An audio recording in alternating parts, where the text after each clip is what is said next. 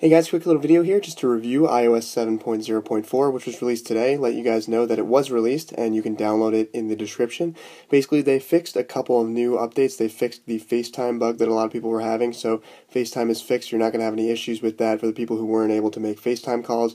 And it is just a lot zippier. They fixed a lot of things and a lot of bug fixes are in this. So, quick little review, my quick thoughts. Not going to be a super long review because it was mainly bug fixes, but they did fix FaceTime. It does feel a little zippier, and I have noticed it to be super smooth here on my iPhone 5S, so I like it a lot. So go ahead and download. The link to download will be in the description down there.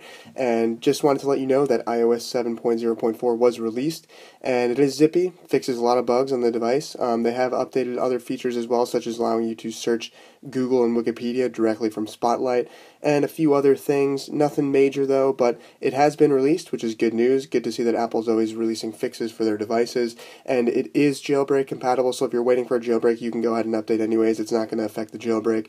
So just wanted to let you guys know that quick update and quick little review of iOS 7.0.4. It has been released and the bug fixes have been fixed, and other releases will probably be in the future. So thanks for watching, and be sure to rate, thumbs up, and favorite, as well as subscribe for more iOS 7 reviews. And also be sure to follow my Twitter page, Facebook page, Google Plus page, website, and vlog channel. All that's in the description. Greatly helps me out, good ways to stay in touch.